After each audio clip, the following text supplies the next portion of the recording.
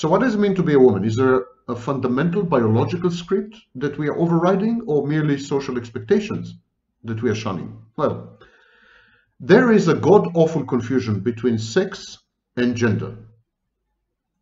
Sex, we used to think of sex, we used to believe that sex is biologically determined by something called gametes, a certain type of cells, sex cells. And we've honestly and firmly and sincerely believed until well into the 1960s that sex is exclusively determined by gametes in a sexual differentiation process during the pregnancy, and that people are born either men or women, either male or female, I'm sorry. So sex is about being male or female. Today, we know a lot more. And we know that about 2% of people are born with an indeterminate sex. We also know that hormonal cascades, hormonal developments in later life can absolutely change one's sexuality and psychosexuality to the point that one has gender dysphoria, which is a bad name, a bad label. It should have been sex dysphoria. So we know that someone can be born as a man, but having been exposed to certain hormones in the womb and later on in life, etc., he can definitely feel that he's a female. He's born male, but he can feel that he's a female, and vice versa. So there is the concept of sex fluidity. Regrettably, it is hyped beyond measure, but it does exist. I also see nothing wrong in adolescents experimenting with sexual identities.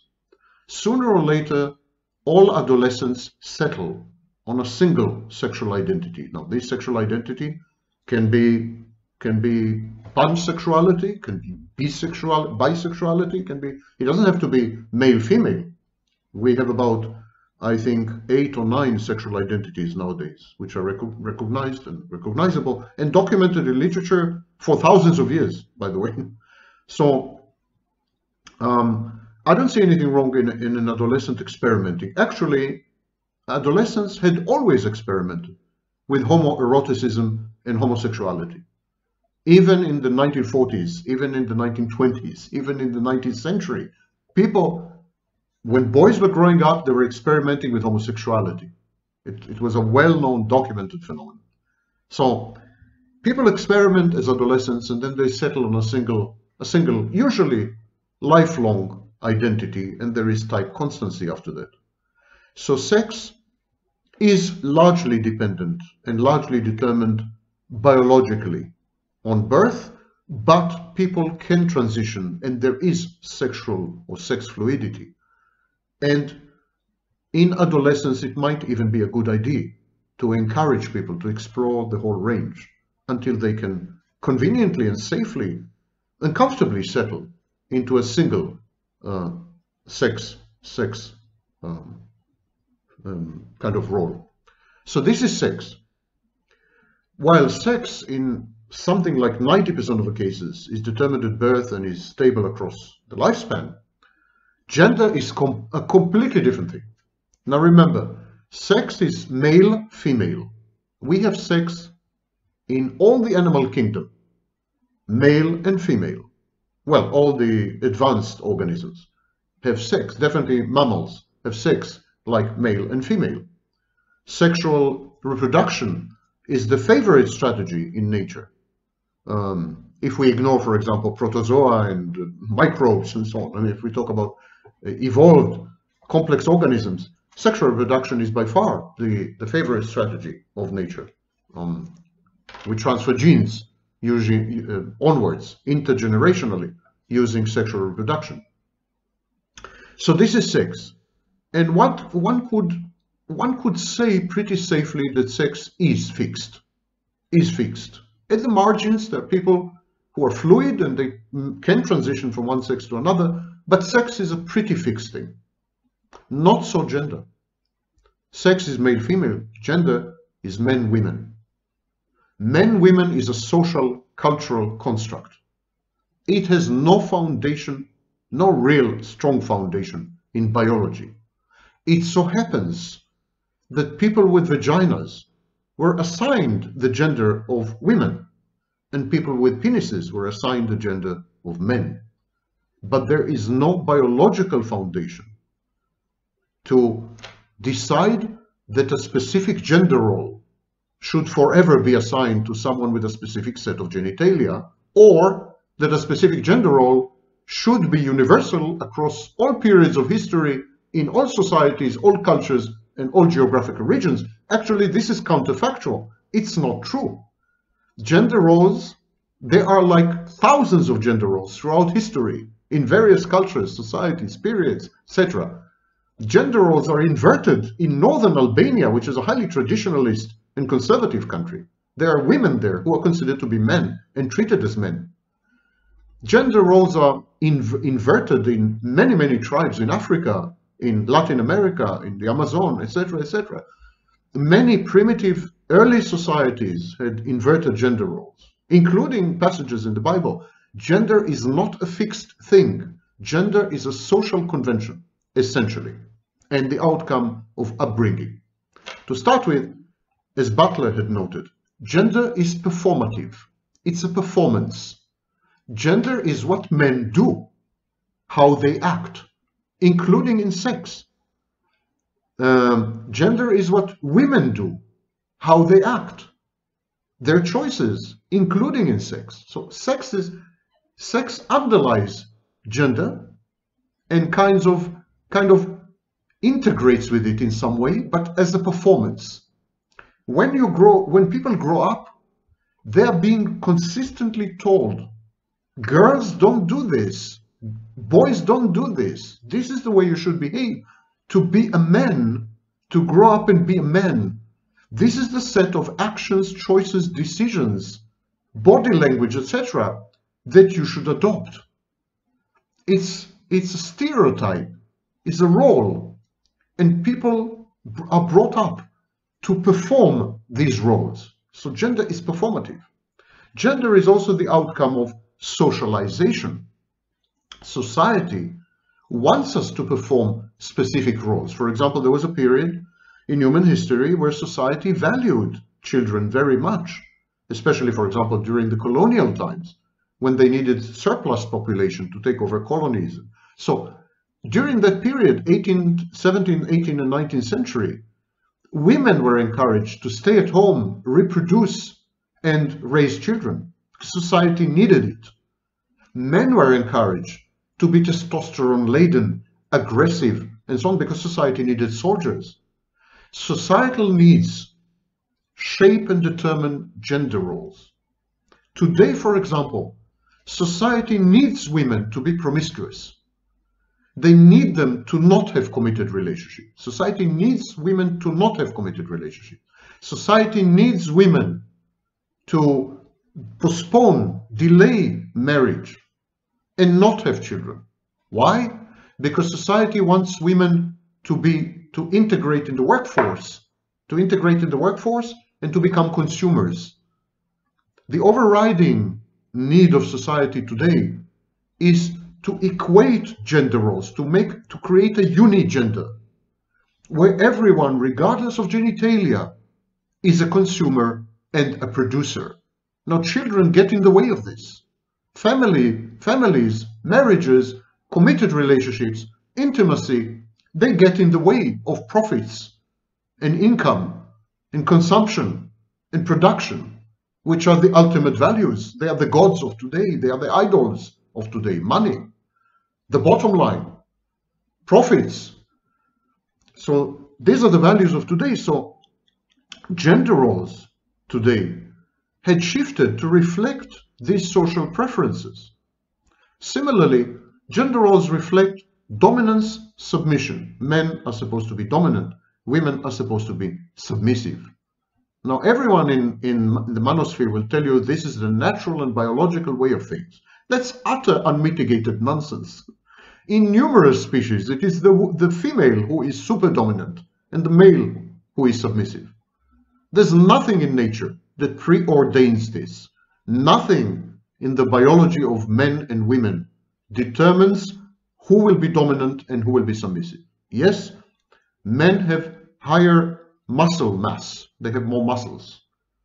Women, by the way, are better adapted to modern, postmodern society and its exigencies and demands. But men, for a very long time, during the agricultural and early industrial revolution, men had leveraged their muscles to dominate society and exert control over women, subdue, subjugate, and submit them. So, but this is a historical accident. Had we started with for example, had we started with the industrial revolution or the information revolution in ancient Babylon, we would have had a matriarchy. Men would have been nothing. They wouldn't be dominant, they would be submissive. And indeed, in many societies throughout history, there were matriarchies. Women were in control. They were dominant. In quite a few societies to this very day, women marry multiple men.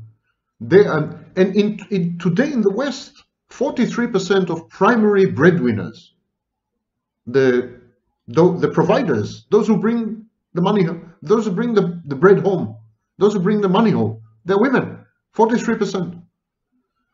And about half of all children are raised by single parent households, majority of which are women. So dominance and submission is a socially imposed interpretation of what it means to be a man, what it means to be a woman, and an integral underlying foundation of gender roles. Then there is the issue of gendered personality. We are taught to become gendered. Part of our identity formation is our gender. It's not like you're an accountant. Your identity is not that you're an accountant. Your identity is that you are, I don't know, a man, a woman. So gender, masculine, feminine, is an integral part of your identity, unlike, for example, your profession or your academic accomplishments or degrees or whatever. And so we are taught from an early age that this job, it's a job of being a man, this job of being a woman, this job of being a father, this job of being a mother, this job of being a masculine, this job of being feminine. These are jobs. These are absolute jobs. We are taught that these are the only jobs that are part of our identity. If you later become a PhD, that's not part of your identity. If you become an accountant, that's not part of your identity.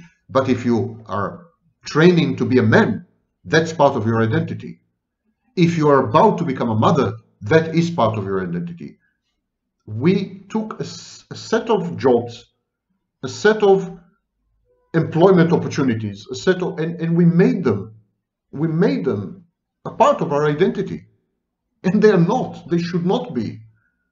That you're a man or a woman should not be a part of your identity, because that is a societal imposition in accordance with society's needs, not your needs.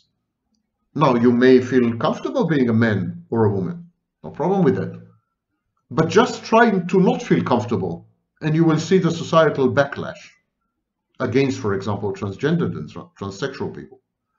So, masculine and feminine are narratives, societal narratives, that tell you that you can't have a complete and whole identity if you don't have a gender. Even though a gender is total fiction. It's a job. And finally, there's the issue of boys and girls. We can't ignore the fact that women raise both boys and girls. Children, regardless of their genitalia, are raised by women. Now, that creates an asymmetry in the way boys and girls are raised. Naturally, women have more affinity to girls, even if they don't admit it, even if they are totally infatuated with their boys rather than their girls. It's still, studies have shown that women raise girls differently to the way that they raise boys.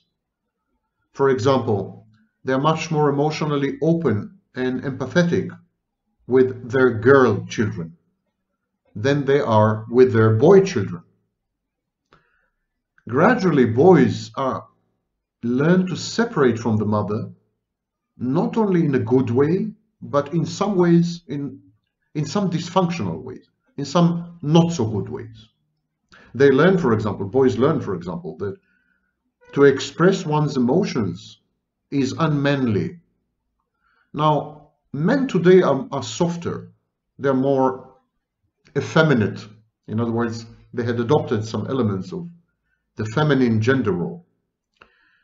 But still, they're very averse to expressing emotions, crying in public, admitting to vulnerabilities. They're much more averse than women. There's a mountain of studies on this. And why are they averse? Because that's the way they had been brought up by their mothers. The mother broadcasts to the boy child. The mother broadcasts, I'm much closer emotionally to my girl than to you. And the boy takes this on board, and he understands that he shouldn't burden his mother and impose on her his emotions, because she reserves her emotions to the girl, not to him as a boy. Now, this has been documented and observed, and actually it constitutes one of the arguments in modern feminism.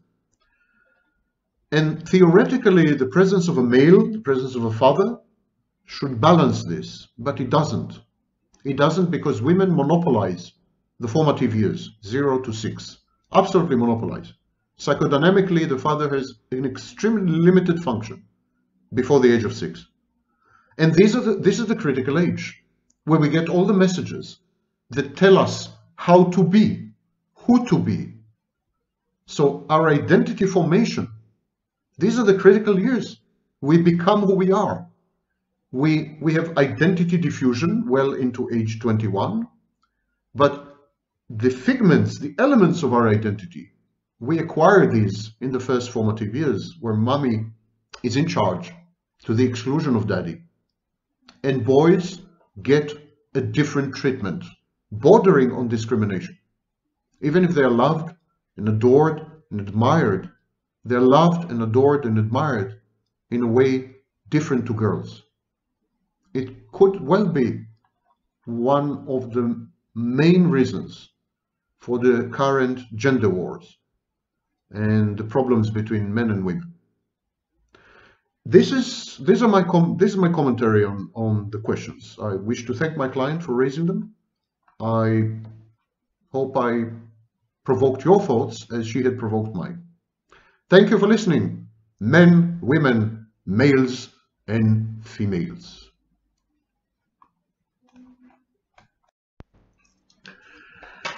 During this forced vacation from my YouTube channel, what else can I contemplate but gender dysphoria, transgenders? And today we are going to discuss two topics much shunned, much censored, much feared, much suppressed. The first one is the phenomenon of transgenderism. Is it a form of social contagion? Also, we're going to touch upon narcissism and how it may be connected to transgender phenomena. But first and foremost, is it communicable? Is it, as some conservative thinkers say, and some scholars, is society, a social pressure, peer pressure, is this a vector of transmission, so to speak, of transgender inclinations? That's the first question. And the second question is detransitioning. How widespread is it? And what does it teach us about the transgender phenomenon? First of all, before we proceed, I've been saying repeatedly in numerous videos, there is a huge difference between sex and gender. Sex is assigned at birth, and it's usually based on visible genitalia. It's assigned by the delivering doctor.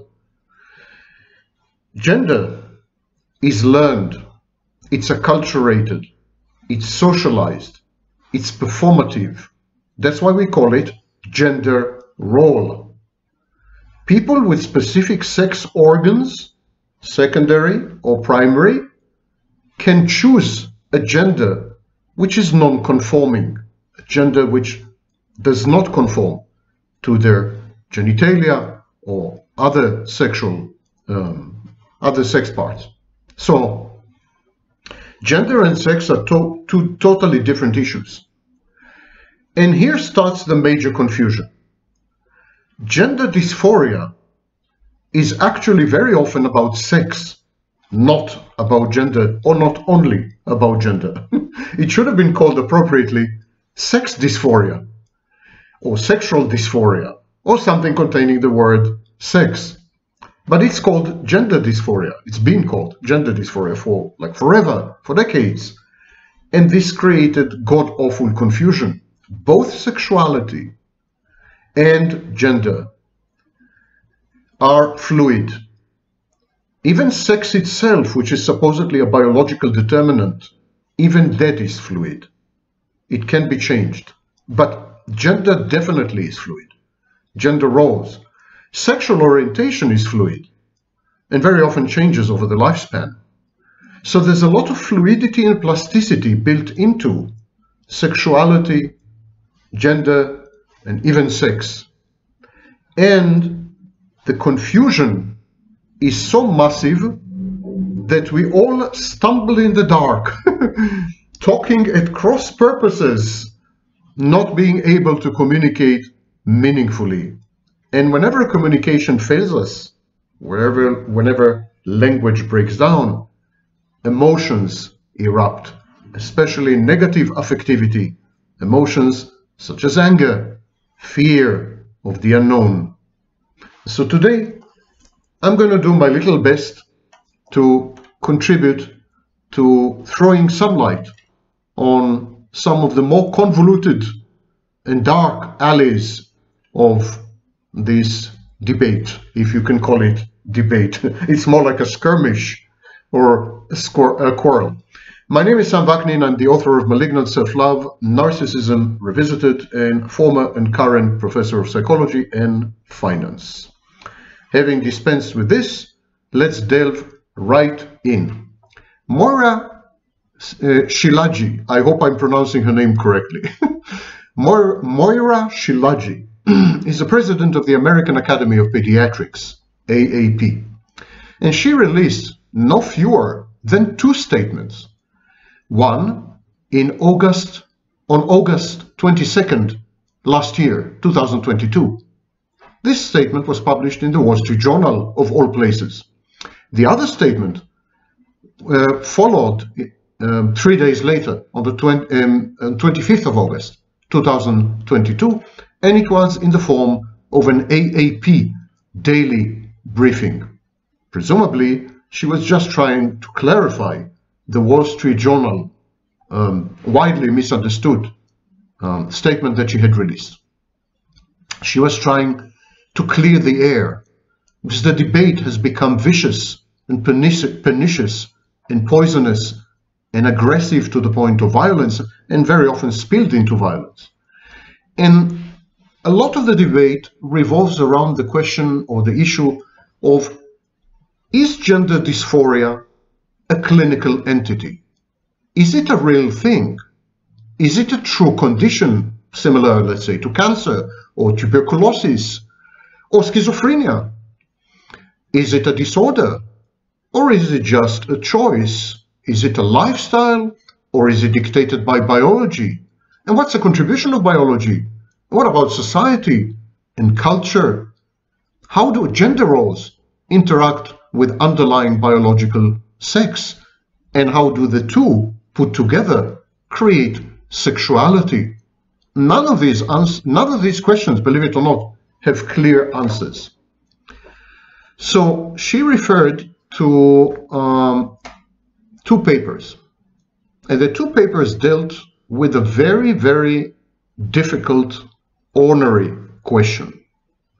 Can gender dysphoria be learned? Is it mimicked? Is it the outcome of exposure to other gender dysphoric individuals? It's as if gender dysphoria was kind of some kind of epidemic, contagion, and with an infectious agent, a pathogen. So the two papers were published. The first one was published in 2018. At the time, there was a health expert working in Brown University, and they hypothesized, they proposed the existence of a condition called rapid onset gender dysphoria, ROGD. The lead author, a woman, described rapid onset gender dysphoria as a social contagion, or at least one of the reasons for ROGD was supposed to have been social contagion. When the paper was published, it ignited a firestorm. There was criticism from every segment of the population, not least of which from the transgender community. And of course, immediately the paper was withdrawn and suppressed and censored and eliminated and burned at the stake and shredded, which is what many of you would like to do to me. Okay, Shoshanim. Was this paper, published in 2018, was it supported by any research? The truth is, not really. And the even bigger truth is, there's no research about transgender issues. The topic is so sensitive, is so politically incorrect or politically correct, depending on which side of the woke movements you are, that academics stay away, they shy away from it. We don't have any data as to transgender phenomena, including surgical interventions, gender-affirming care, nothing. We know nothing about any of this. We haven't followed up on people. We don't have outcomes. We don't have analysis. Absolutely nothing. And that's because some of the findings may unsettle the transgender community or may unsettle the conservative wing of the intellectual life in the United States, which is increasingly more vociferous and, may I say, unduly aggressive. 4 years later, 2022, there was a second paper published in the August issue of Pediatrics. The authors of the paper attempted to test the hypothesis of rapid onset gender dysphoria. And more specifically, they tried to ascertain or to measure the possible social contagion. Now, just to remind you, social contagion simply means if you're exposed to gender dysphoric people, you're more likely to become gender dysphoric yourself. This is the vector of social contagion. Now, we have many phenomena which involve social contagion. Mob psychology is an example. The behavior of crowds, cults. In many cases, we communicate behaviors to individuals via collectives or via social structures and social institutions, including peers, for example. So, 2022, the study was published, and it was more substantial than the 2018 paper. They checked the birth ratios between 2017 and 2019, the birth ratios of transgender diverse individuals to female sex at birth individuals. And the idea was to see if there is a decrease or an increase in adolescents who self-identify as transgender diverse. In short, they established a benchmark, how many people were assigned female sex at birth, and then they followed up on these people, trying to see how many of them outed and declared themselves to be transgender diverse, how many adolescents identified as such. So the first thing they found, which is not surprising at all, is that people who identify as transgender or transgender diverse, they're subject to bullying, victimization. and the suicidality among these people, among this youth, was much higher when compared with cisgender peers. That came as no surprise to anyone. The authors concluded that actually their findings were, and I'm quoting, incongruent, not supportive of the ROGD hypothesis. In other words, their findings did not show any social contagion. And the reasoning behind this was, it is so difficult to be transgender. You pay such a high price. Socially, you're victimized, you're bullied, you're ridiculed, you're shunned. The price is so high that it's very unlikely that you would try to emulate or imitate someone who is gender dysphoric. On the very contrary, you will try to keep away. So this was the 2022 conclusion. So what can we make of these two studies, which seem to contradict each other? There is a general perception that there is an increase in prevalence of gender dysphoria. And this may be not entirely true. Perhaps the prevalence and incidence haven't changed, but what has changed is that people are more compassionate, more educated and more accepting. So it is less challenging to out yourself, to come out and acknowledge and admit and confess that you are gender dysphoric, especially in youth, among the young people. So is the debate over? Can we now say safely that there is no social contagion? The transgender community and population, they feel very threatened by this idea of social contagion. Because if there is social contagion, and if it is considerable, then the whole transgender issue is nothing but a fad. It's a fashion. It's not real. It's not a clinical entity. It doesn't reflect any biological or psychological, true, veritable, verifiable processes. If, on the other hand, social contagion is very minimal, if at all, then we are talking about a real phenomenon.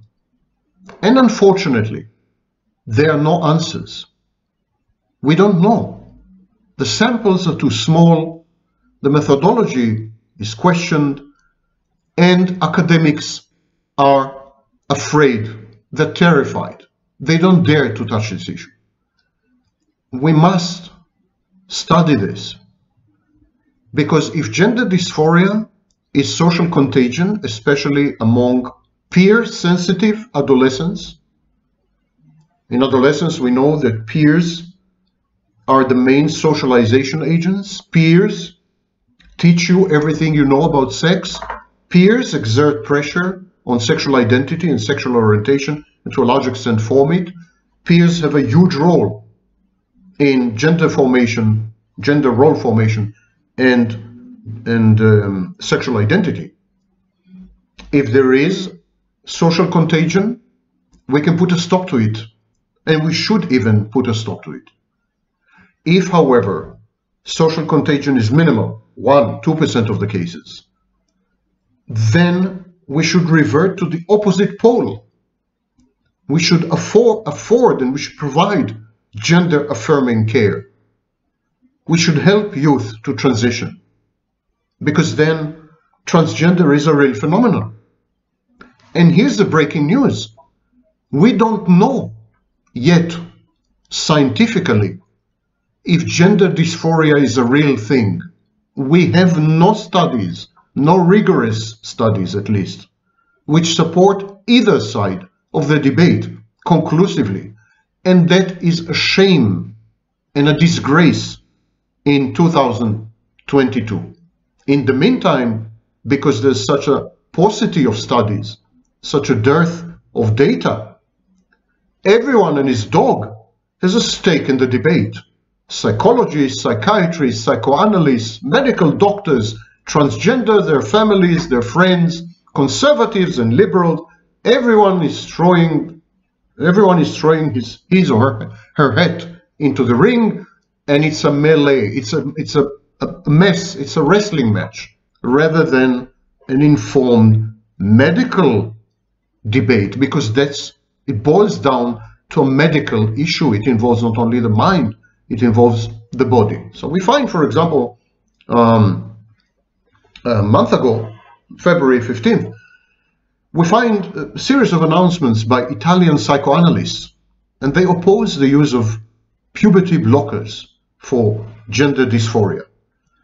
The debate started in January, when the Italian Psychoanalytic Society issued a call to the Ministry of Health, signed by the president, Thanopoulos.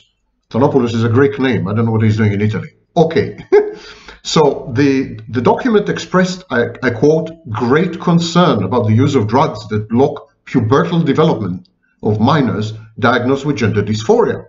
And then there was a list of warnings based on the idea that, and I'm quoting again, the ongoing trials circumvent careful scientific evaluation. And the document calls for rigorous discussion. I can't agree more. I fully agree. I agree with all these things. There's no serious scientific study of the issue, and we need to become serious about it, and we need to go rigorous. So what do we base today? What do we base our diagnosis on? If there's no real science, there are no major studies, there are no big samples, there's no follow-up on what is happening to individuals having transition, what do we base all this on? Well, believe it or not, we base it on claims. People come and say that they're gender dysphoric, and that's where it begins, and that's where it ends. There's no way to carefully and critically evaluate social identity in progress. The document says only a minority of children who state that they do not identify with their gender confirm this statement after puberty. Suspending or preventing psychosexual development while waiting for the maturation and definition of the child's stable identity is in contradiction with the fact that this development is a central factor in the process of identity definition. That's a very convoluted and long way of saying children have no clue as to what their gender or sex is. End of story. And quite true. We acquire these determinants of identity only in mid-adolescence, not earlier. So children can't make these decisions and can't report truthfully about their inner states, because these inner states are in flux. They are not stable, they're not firm, and they're definitely not lifelong. The statement by the Italian Psychoanalytic Society continued. Even when the declared gender dysphoria in prepubertal age is confirmed during adolescence, the developmental arrest won't result in a body that is different, from a sexual point of view, from the original one. The sexual development of the body, even when it contradicts the internal orientation, allows an erotic fulfillment that a blocked or manipulated body does not offer. So here it's more debatable. Many transgender people report that they're pretty happy with the new bodies they have. And this biological determinism, you're born with genitalia, and the genitalia determine your gender and how you function in society, and basically your fate, that belongs in the 1930s and 1940s. There's no place in postmodern society, on the one hand. So it's not true to say that one's gender orientation becomes clear to the individual. In adolescence, transitioning to a different kind of body would be unsatisfactory. That's not true. That's not supported by anything. And the overwhelming vast majority of transgender people report exactly the opposite. And so a large number of professional social societies in Italy counter countermanded the letter of the Psychoanalytic Society, and they published an open letter. So, Italian Society of Endocrinology, the Italian Society of Pediatrics, of Pediatric Endocrinology, Diabetology, Andrology, Sexology, Pediatric Psychiatry, National Observatory of Gender Identity, I mean, a host of societies and associations sprang to the rescue, kind of. And they confronted the Psychoanalytic Society, and that included the Society of Psychiatry, National Order of Psychologists, etc., etc. And so they said, the text describes the treatment with hypothalamic blockers in adolescents with gender dysphoria as an experimental treatment, but it is not.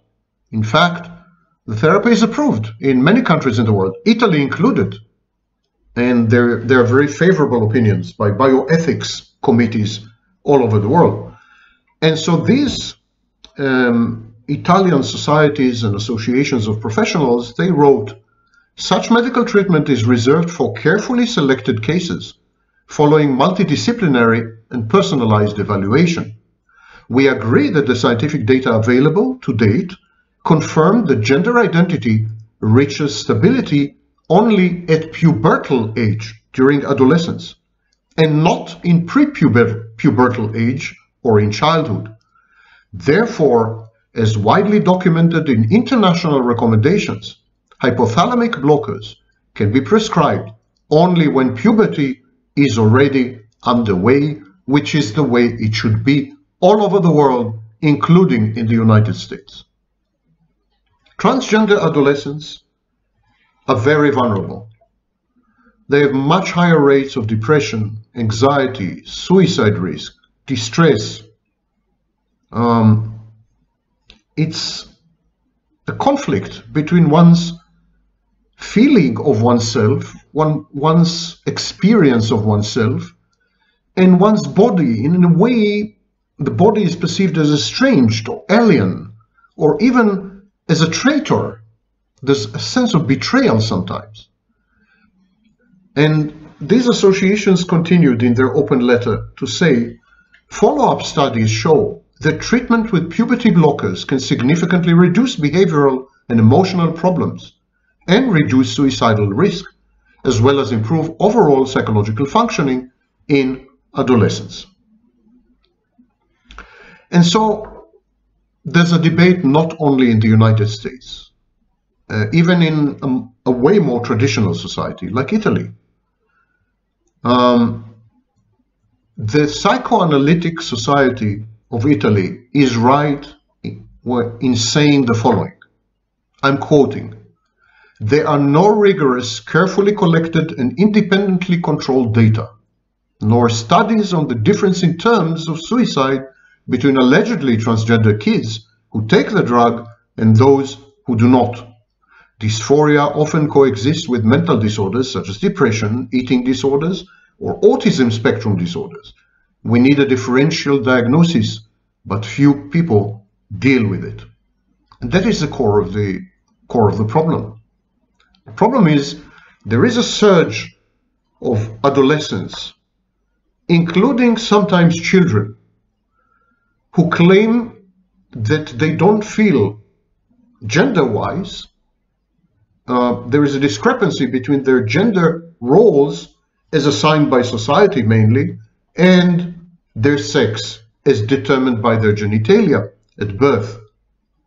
And they would like to transition to create conformity, to create a strong association or correlation between equipment and its use, or change the equipment, change the genitalia and other sex organs and so on and so forth, in order to reach such a conformity.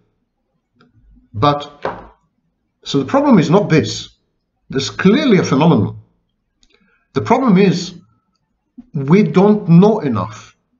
We have no information. We have no data about anything, literally about anything. Is it socially communicable? What's the influence of peers? we never conducted a study with control group. How about, are there any biological determinants that can be identified?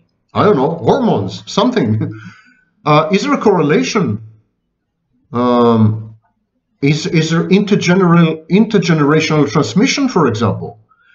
What's the effect of puberty blockers long term? There's no follow-up. Can you believe this? There's no follow-up that I'm aware of as to what happens to transgender people having undergone interventions and treatments. And so this debate is not going to end until we bravely tackle the issues that I've mentioned without fear and without censorship. And one of the main issues we need to study is something called detransitioning. Detransitioning is when transgender people regret the decisions they've made. Now, if you dare to mention the word detransition or the word regret on any of the forums of transgender people, you will be castigated, chastised, drawn and quartered, burned, and your ashes spread on all 5 oceans of the globe. These words are taboo, forbidden, verboten, nichts. Don't say them. It's as if there's no such thing. Transgender people essentially deny that there is such a thing, and the academic cohort that is, dare I say, financially invested in the transgender industry, because it became a cottage industry, this academic cohort denies this, equally denies detransitioning, the very existence of detransitioning. But the truth is, detransitioning exists, and there is a huge debate, because there are no studies, whether detransitioning constitutes 2% of the transgender population, or is it closer to 35%? I refer you to studies by Dr. McKinnon. So, transgender people, let's be clear, the majority of transgender people are happy, content, and egosyntonic with their decisions. But there are transgender people who have undergone interventions and treatments, including surgical treatments, and regret it and are unhappy about it. This phenomenon is real. It exists. People who have detransitioned or regret their decision to transition, they don't dare to speak out. They feel ashamed. They don't want to endanger the transgender community by providing weapons and arguments to the opposite side, to the conservative camp. So they keep mum, they keep quiet. They feel stupid. They feel that they've made the wrong decision, and no one likes to own up to making wrong decisions. And so it's as if you're not allowed to speak about these experiences. People who detransition deserve the same supportive care as young people who wish to transition. Detransitioning can even happen because gender identity is fluid. I keep telling you, it's all in flux. And so we need to be compassionate about these people, and we need to study them, because studying the transition can shed light on the mechanics and the dynamics and the etiology of transitioning. In short, if we study why people regret transitioning, we're going to learn a lot about transitioning. The decision-making that goes into transitioning, the emotions, the cognitions, the causation, what causes transitioning, the connectivity to gender and or sex, etc., etc. I think the transitioning is a rare opportunity to learn the truth about gender dysphoria, transgender phenomena, and so on and so forth. I don't think they should be shunned. Detransitioning is rare. They're not absolute figures, but many authorities say that it's something like 2%. And so these cases are perceived to be isolated and dangerous to the transgender community. So ideology and politics trump, excuse me for the word, trump science. Like, you're not supposed to study it because there's a campaign going on, there's an agenda here, there's a battle, a war, and you don't ask questions, you don't cast doubts when a war is going on. You're patriotic and you do your duty and you shut up. And that is, of course, very wrong. It's very wrong. Gender affirming care is a necessity, in my view, only in late adolescence. Detransitioning is also a necessity.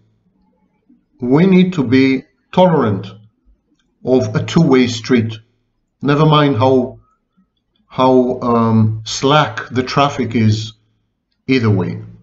We need to allow people to make choices even after they have made choices. Transitioning shouldn't be a dead end, an irreversible course of action. Transitioning should never be irrevocable. And so we need to study this.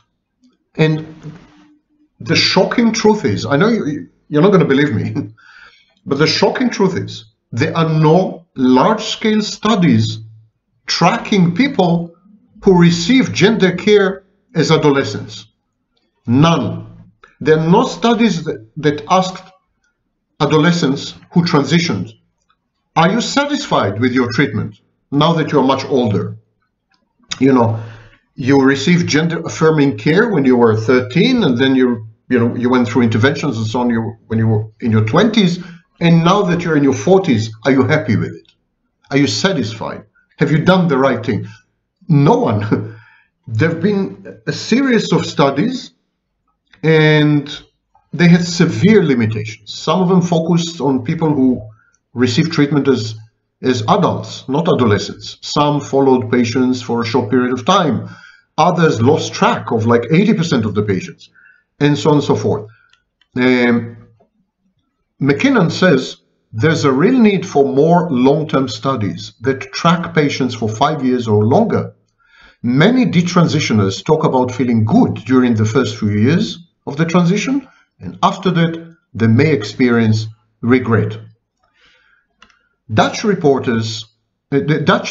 scientists, researchers, reported the results of a study which purportedly is the biggest study ever. It was a study of transgender youths, and they reviewed prescription drug records and so on.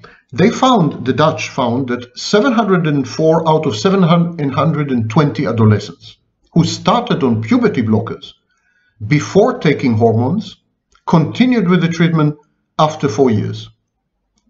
16 discontinued. So this sits well with the 2% rule. Only 2% regret the decision. This also would indicate that we are not dealing with social contagion. If 98% of youth who transitioned and were treated, received gender affirming care, were treated with puberty blockers and so on, if 98% of them are happy with their decisions, satisfied, continue treatment after 4 years, that couldn't be merely peer pressure or social contagion. That reflects some real need, some real urge and desire to transition. And so regret is rare. No one says it's not rare, but even rare phenomena teach us a lot about the rule. Even small minorities edify us about the dynamics of majorities. So we need to study this. Dr. Marian van der Loos, which was the lead author of this study, she says it's important to have evidence-based medicine instead of expert opinion or just opinion at all. And she's right. Science is not about opinions. Science is reliable evidence, frequencies, tests, control groups.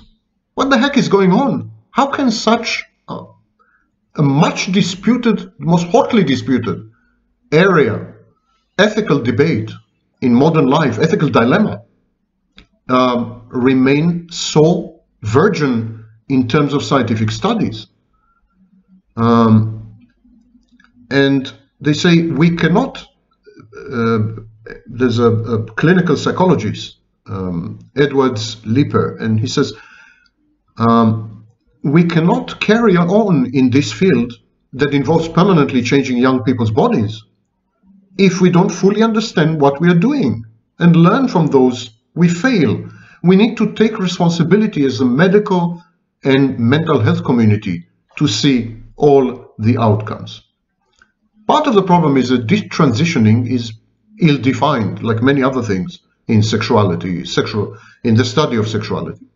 Detransitioning, for those who transition socially, may be another change in name, preferred pronouns, dress, other forms of identity expression. So that's detransitioning.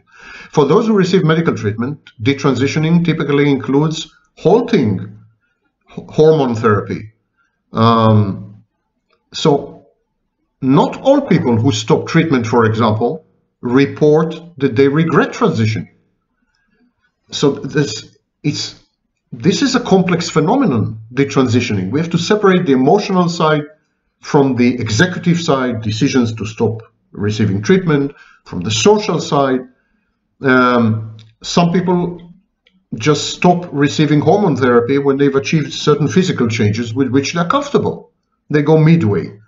Some are unhappy with the side effects of hormones. Some are unable to cope with long-standing social stigma and discrimination, and so on and so forth. We need to go deep, and first and foremost, we need to create a terminology, a dictionary, common to everyone. We don't have an argument in physics about what is energy or what is a black hole. It should be the same here. There shouldn't be arguments about what is gender, what is dysphoria, what is detransitioning.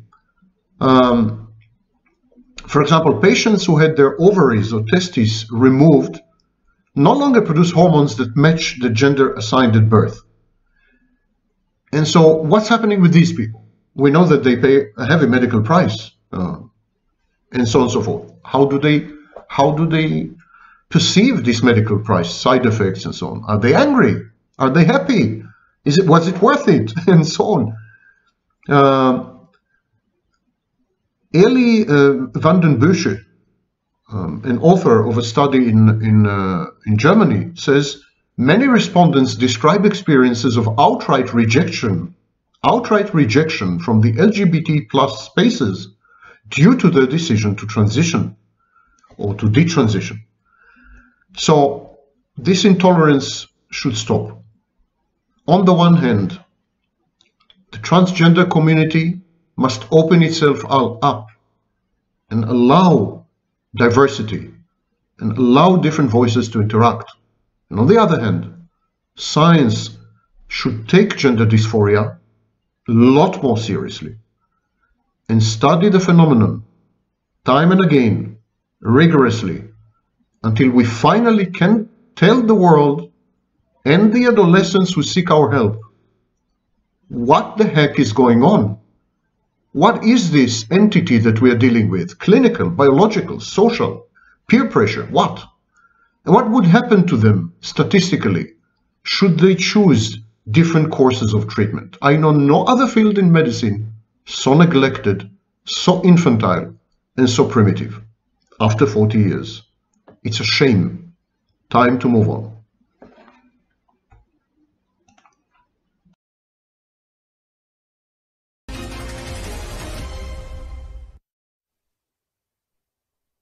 Welcome back and thank you for joining us. This part of the show is where we look at mental health matters and all things to do with psychology. Stay with me because I'm just going to read out something that came out in the census.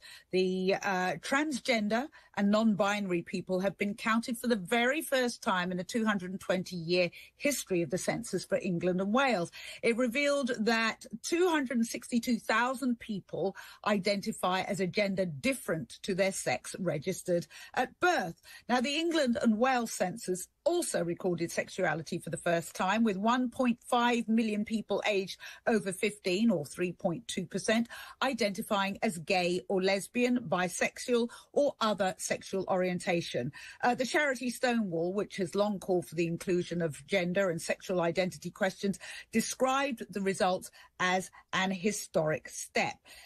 Canada has also recorded similar figures. Now, a lot of people, I have to say, I don't include myself in this, but a lot of people will be asking, why is LGBTQ plus? Why is it so prominent? Why do we keep hearing about it? I've heard people on this station and callers into many other stations say, why do there seem to be so many LGBTQ or transgender, or why is this such a thing at the moment? Well, one reason is because people feel that they can talk about it more easily. That's not to say there aren't significant barriers and discriminations, but that's one issue.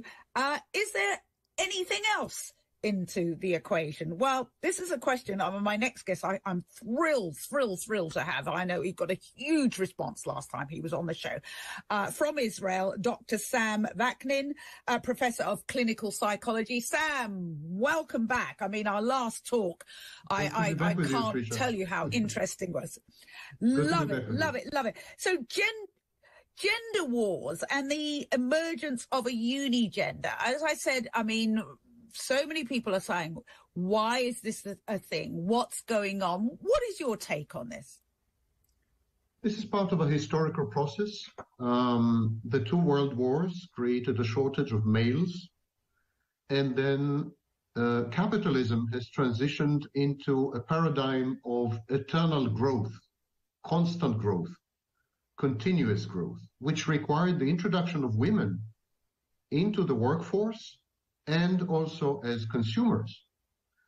Of course, we only have 24 hours a day, and if you spend your time at the workplace and then spend even more of your time consuming, then you have less time left for family, intimacy, marriage, and so on and so forth.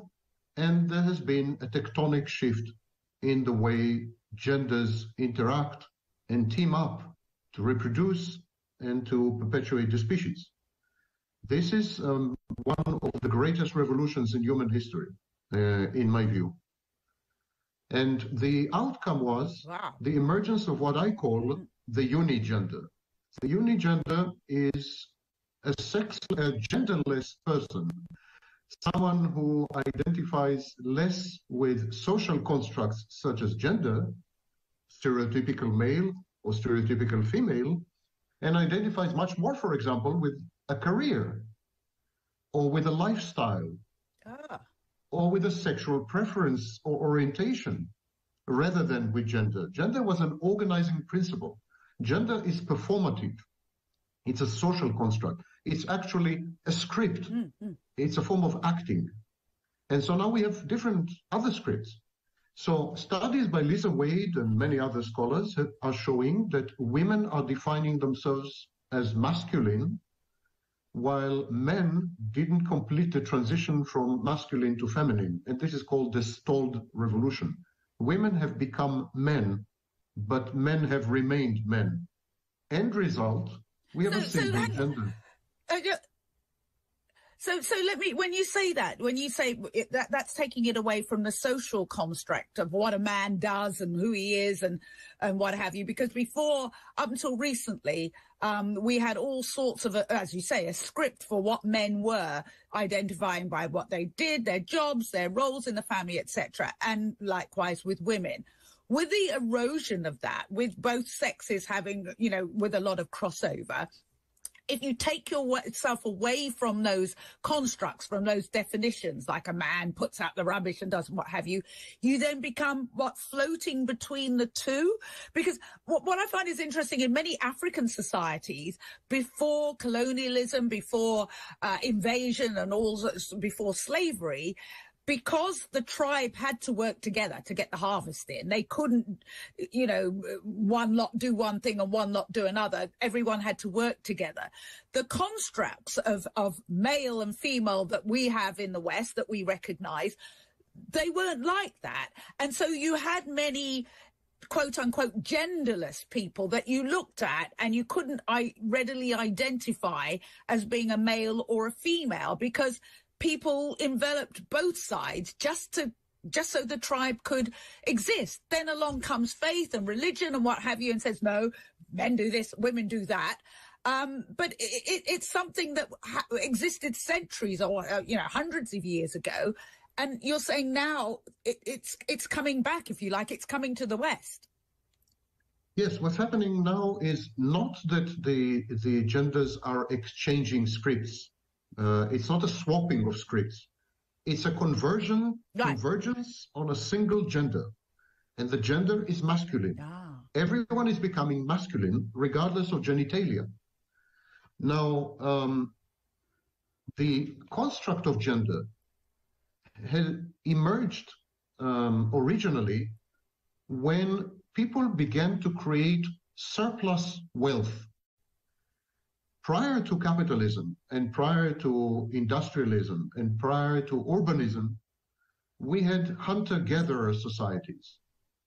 When we transitioned to agriculture, following the agricultural revolution, we started to generate surpluses. Surpluses accumulated as wealth, and you needed to transmit this wealth from one generation to the next. And to do so, you needed to control reproduction. You needed to be sure that your child is your child and not someone else's child. And to accomplish this certainty, you needed to imprison women, essentially, to imprison women, to keep them sequestered. And this is when gender roles emerged, culminating in the Victorian era. But today, of course, the emphasis is not so much on reproduction. There are numerous mechanisms for transmitting wealth. Everything is contractual. Scripts are fluid. Sex is fluid, etc., etc. So there's no need for the old constructs, such as family, such as marriage. Marriage had declined by 50%. That's 50% from 1990. We don't need these institutions anymore. Yeah. And one of the institutions we're getting rid of is gender. However, it is very unfortunate that we have converged on a single gender that is toxic. Both women and men. Why? Why is it toxic? It's toxic because women have adopted a male role model, which is psychopathic, narcissistic, aggressive, bullying, disempathic. Women did not adopt a male role model, which is hardworking, altruistic, empathic, loving, compassionate, caring, and protective. Women are emulating and imitating the worst conceivable men. And men are doing the same. So we have a toxic convergence. The unigender is a toxic construct. So why is that? Why is that? Is it because it's still seen as all of those negative values that you talk, the narcissistic one, the aggressive ones, are still seen as the tools of power? Is it because being male or being seen as being more male or having more quote unquote male qualities is seen as the path to having power and control? Men have not become more feminine. Men have remained stereotypically masculine, almost a caricature of masculinity. Women have transitioned to toxic masculinity rather than men. Men have remained stuck there. So we have a situation where everyone agrees that values such as ambition, callousness, ruthlessness suppression of empathy, competitiveness, and so on and so forth, everyone agrees now, men and women alike agree, that this should be the guiding light. This should be the northern star of one's life. Today, 2.5 times more people say that they would prefer a career to a relationship lifelong. 38% of people in the United States are lifelong singles by decision. So we have created a masculine world which is a caricature of what real healthy masculinity is, and then we have adhered to it, male and female alike. And this is the unigender. It's a toxic, sick, pathological construct. Now, what about gay men then? A lot of people would say that, and it's a generalization, I know, because, but a lot of people would see very gay, or if you like, very camp men, let's say camp, because, you could be camp and not gay, but very camp men as having what we see as female qualities. Or is that just a guise? Is that a caricature of female qualities? Many women would tell you that the best thing that could happen is having a gay friend, someone you can trust without the constraints of sexual expectations and even sexual assault. Because sexual assault is on the rise. Sexual practices are heavily influenced by pornography. Heavily influenced by pornography, and these practices have entered the daily sexual practice of the vast majority of young people under age 35. Sex today is a ritualized form of extreme aggression. There's nothing there really? anymore. You think that? Yes, please. Really? I mean, there are people like Andrew Tate. I don't know if you've heard about that, influencers, Andrew Tate. And then there's the incel, the whole incel movement as well, which is women hating, feminine quality hating, if you like, and promotes violence against women and what have you. But I mean, many of us would see that as something that's fringe. But let's just come back to the previous point that when with gay or very camp men, then where do they lie in all of this? Do they not have more, quote unquote, feminine qualities, or is that a guise? Feminine and masculine, as I said, are social constructs. So, of course, a guy can be feminine. A guy can be feminine without being gay. Femininity is simply a list of traits and behaviors which denote, for example, enhanced empathy, caring, and connectivity, rather than aggression and competitiveness, which are stereotypically masculine. But gay men aside, I don't see any other enclaves of femininity, even among women. And when I said that sex is ritualized aggression, regrettably, it's also among the gay community. Sex in general is becoming way more aggressive. For example, the incidence of choking on sexual dates has quintupled in the past 10 years alone. Anal sex had replaced vaginal sex as the main practice, and anal sex is very painful to women. So there's an orgasm gap. Women experience orgasm 6 times less than men in most sexual encounters, which are not in committed relationships, and so on and so forth. And these obviously because we're sorry, Sam, just because we're talking in a day, we've got to be slightly less graphic. But do you think that's because of the rise of and you mentioned pornography, and we talked on this show about many young people learning about sex through pornography. But coming back to the roles of men and women, and what you're saying about women becoming more, taking up the negative qualities of being masculine. Is that the way? Do you see that's the way it's going to go? That's the way it is. Is it a fad? Is it a tide? Or is it this is what's happening to humanity, that we'll see more and more and more? It's interesting that I'm just thinking of apparently there are more when it comes to actually, and that's another issue, about people who say I'm not born the sex that I am, if you like, and having you know, changing their gender through you know, surgery and what have you, there's quite a big increase. I know there's a big increase in women, at least if they don't go the whole way, but having their breasts removed. And there's quite a big increase between more so than women doing that than men, because it's so difficult to come from a position of male power, if you like, to you know, transitioning to a woman, because you may have the operation, what have you, but then your status, everything changes so much. So, you know, do you see this, basically, I'm asking just to finish up, is this the way it's always going to be? Is this the beginning of a tide, or is it a trend? No, I think that's the way it's going to be, and I think that's the way it's going to be for several reasons. One, men have walked away. Men going their own way, men have walked away.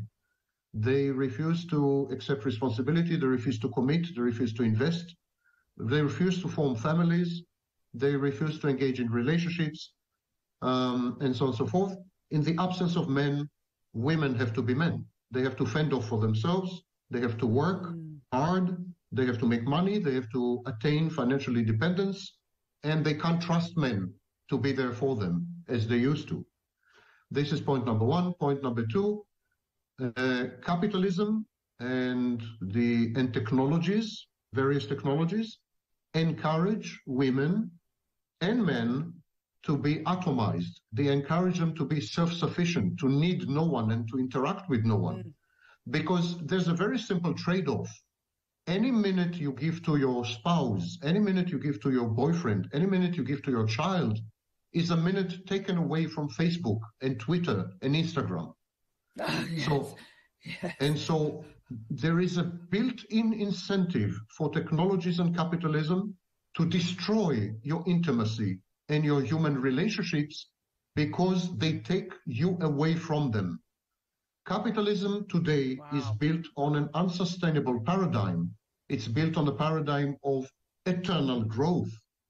And so for capitalistic societies to grow eternally, they need to generate consumption all the time. They need to interpolate you. They need to brainwash you into consumption. Now, if you are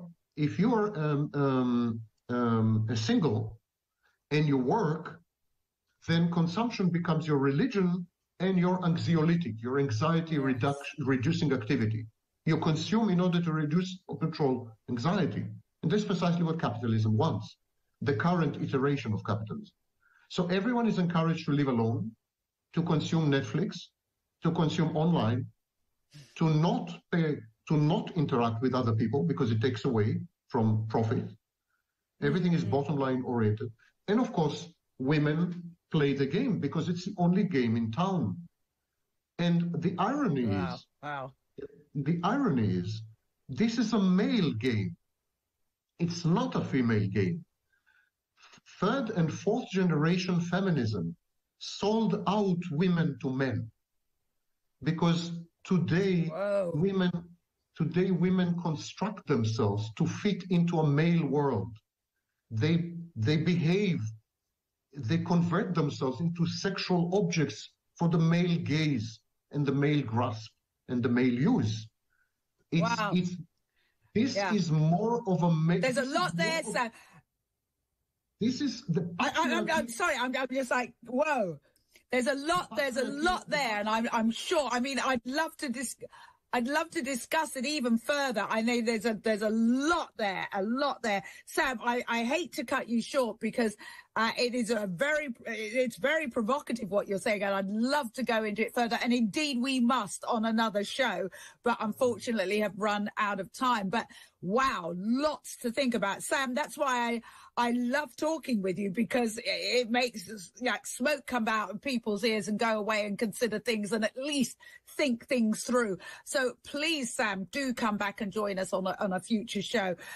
Dr. Sam Vaknin, there, Professor of Clinical Psychology. And if that doesn't make you think, however you think about that, I'm sure you're all arguing about it somewhere in your household and what have you, but at least we've made you think. If that doesn't make you think, nothing will. Dr. Sam Vaknin there, on why he thinks is that we've all come to one sex, and it's not just about sex, it's about society, it's about consumerism and a whole lot of other things. Wow, lots to think about there. We're going to take a quick break, and then we're going to come back to your phone calls and messages, of which there have been lots. Back in a moment.